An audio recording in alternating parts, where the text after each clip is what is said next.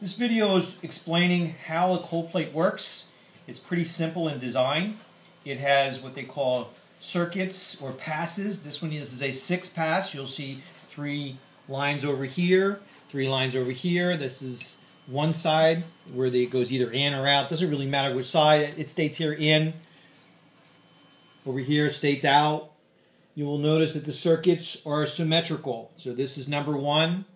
And this is number 1. So that goes in here, comes out here.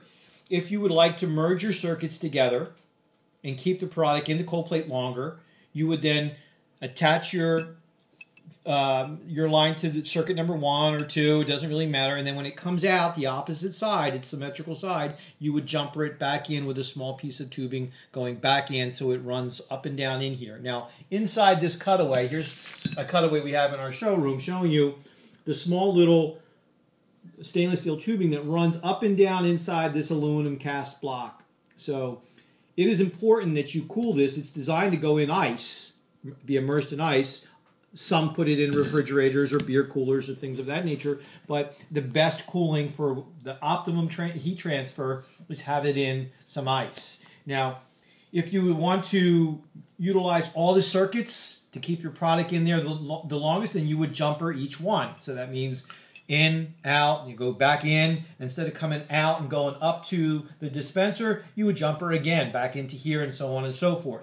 Now, there's a couple different fittings that come in these cold plates. Some look like this, which you would have a male flare at this side, and you'd have a barbed end to slide your tubing on the opposite side. But this is one of the more important things with the fittings. This needs to be in this hole to prevent leakage. This is what they call a flare washer, and this is a special size for in here.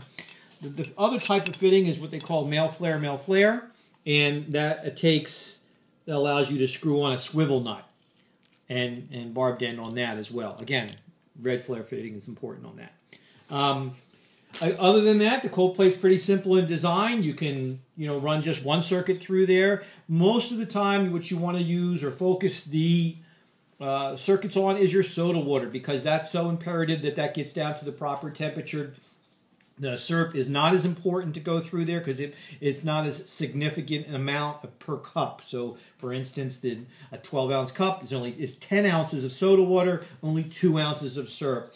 And it doesn't play as much of a factor on product quality as soda water does. So focus in on that while you're working with your cold plate.